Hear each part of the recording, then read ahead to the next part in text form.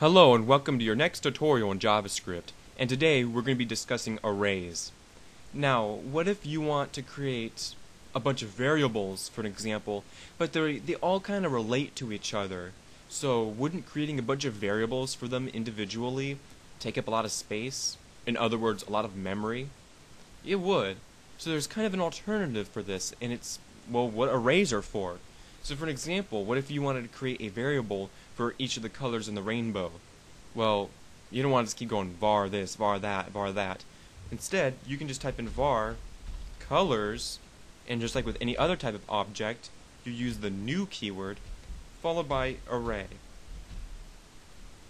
Then after this, you can type in colors followed by brackets instead of parentheses. Notice how it's parentheses up here, but brackets down here. Then you type in the element number. Now the element numbers are just like index numbers when we were working with strings in the string object. Like 0 was the first one. So just like here with elements, 0 is the first one, so you'll want to type in 0. Set that equal to, and then let's make it a string, so we'll say red. And we can do the same thing for, well, all the colors. And just to save time, I'll probably just do the first three. So orange is next. Yeah, see, I misspelled it.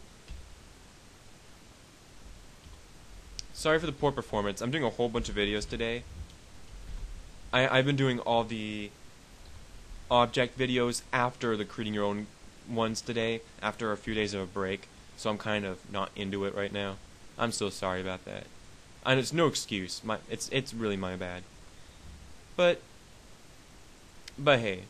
Okay, we're going to want to do something else here. We'll want to make the user be able to choose what color. So let's create another variable. I'll call it, I don't know, user or something like that. I don't know. Is equal to prompt. And I'll make the default value 0. Type in a number from 0 to 2. And that's going to be a string, so we'll want to convert that. So var user underscore conv, that's short for conversion, that's what I use, is equal to parse int, and then inside there type in the variable you want to convert, so that's user. Then I'll have document.write, and I'll make it right line for future's sake, and I'll type in, well, colors, and because we want all the colors to show up, and then brackets, then inside the brackets is the number, so we want to type in user conv, because we want whatever number the person types in. So if the person types in 0, it will refer to colors 0, which is red. So I'll save and I'll refresh the page, type in a number, let's type in 1. Oh, we get orange, check that out, because orange is element number 1. I refresh the page, I'll type in 2, and we get yellow. And let's just go with the red as well. There you go. And yeah, that's pretty much basics for creating your own array. There's also, you can also create array literals, which is pretty much the same thing. It's just an alternative in creating them. So I'll create another array called var color. Now notice there's no s at the end, so it will be a different array. And it'll be new array, or excuse me, see, I'm tired, I'm all like, it's just brackets. You don't even type in new array, you just do this. I kid you not, you just do this. And, well, what do I want our first to be? The last was yellow, so I'll go green. Yes, I do like to go green. Then blue will be our second. And our last will be purple. So this format's the same thing. We didn't type in new array, but it still works. So green is now the element number 0 for the color, not colors. Blue will be the 1, and purple will be the 2. So I want you to know that this is different from this, because these are different right here. So this is a separate array. So I want to change the colors here to just color, and let's see if it works. So I'll refresh the page, I'll type in 1, and we get blue. because blue's the second element, which is element number 1. Refresh the page. There's our green, and 2. There's our purple. So that's an array literal, a different way of writing an array, but hey, it still works. You can also, there's a reason why I had a line here, because I want a space to appear for the next thing. You can also find the length of an array, and what that does is returns the number of elements that you have. So we have 3 elements in both of these, but let's see if it works. So I'll just type in color dot length. So let's see what happens. Let's see if 3 pops up. 3, there it is. 3 elements in your array.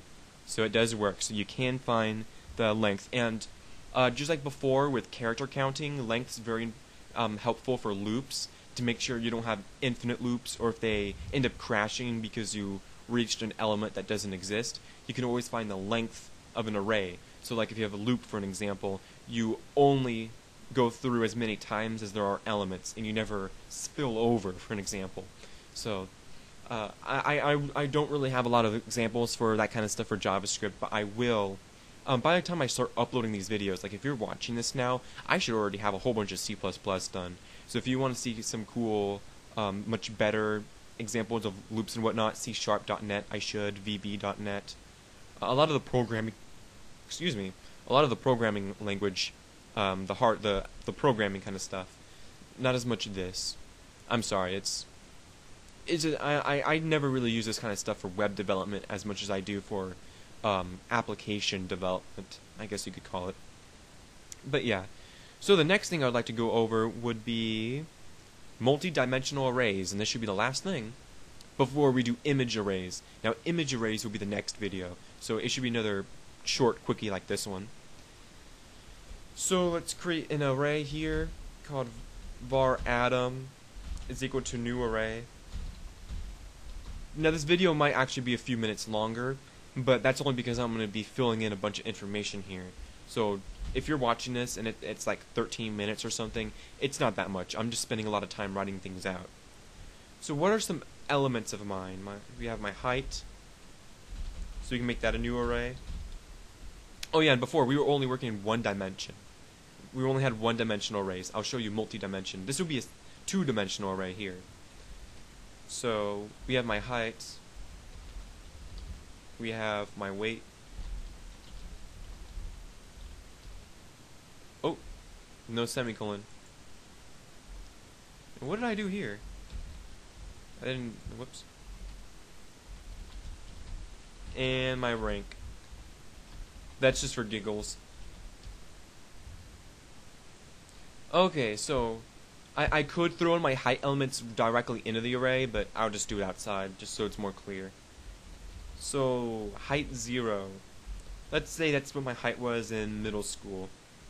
I'll make that an actual number.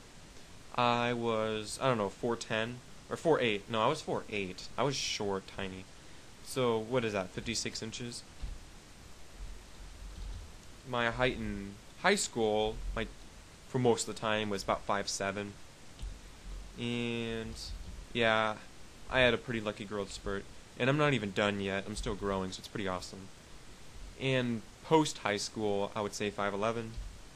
That's what I am now. Still growing, so I'm really lucky. Late bloomer, I was. My weight, and if you have any doubts about that, I'm a pretty slim person. I can eat the world, and I'm still skinny. So 65 pounds at that point.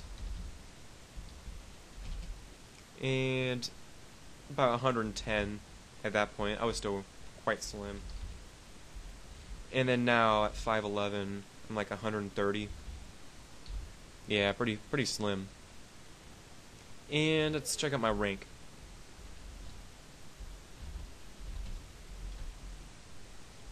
What was my rank when I was in middle school? I was awesome. Oh, whoops.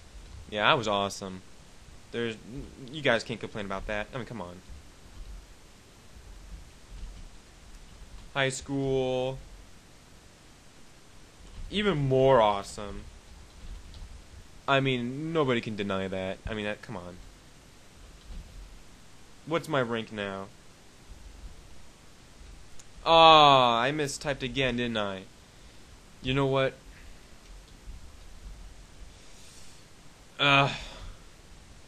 It's about time. All that gloating, and I start all these typos. See, my typos now doesn't affect what I was in the past, but my typos make it very clear about what I am today. See, look at this. Like 3 minutes passed since I started typing all this, and I haven't really done anything. Okay, so I have all these 3 different arrays: my height, rank, weight, and now I want to use them in this array, my atom array. So they'll be in there. So I'm going to refer to my first element in there, and what you want to do is use brackets. You don't want to use parentheses, otherwise it won't work. So I'm going to type in this one, my atom as he was in middle school, middle school. I'll use all the values I have for middle school. So all these zeros, and my rank. So that's pretty cool. And we need to actually write this. So document.write and atom 0. So save, and let's see if this works. Oh, no, I didn't. Did I mess up on some? Oh, wait a minute. See, I probably misspelled something. Oh, these are curly braces. Oh, what the heck?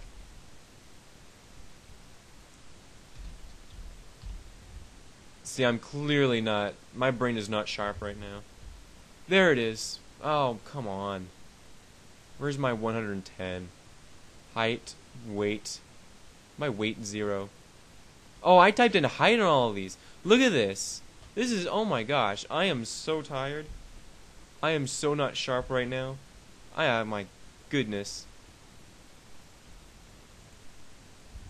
You know what? There it is. Okay, you know what?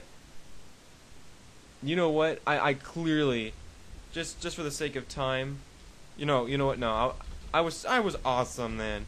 I'll just put in for my rank here. I'll just throw in a 2. See what I am today. Clearly, my goodness. Anyways, that's a multi-dimensional array. That's having arrays within an array. So this is a 2-dimensional array.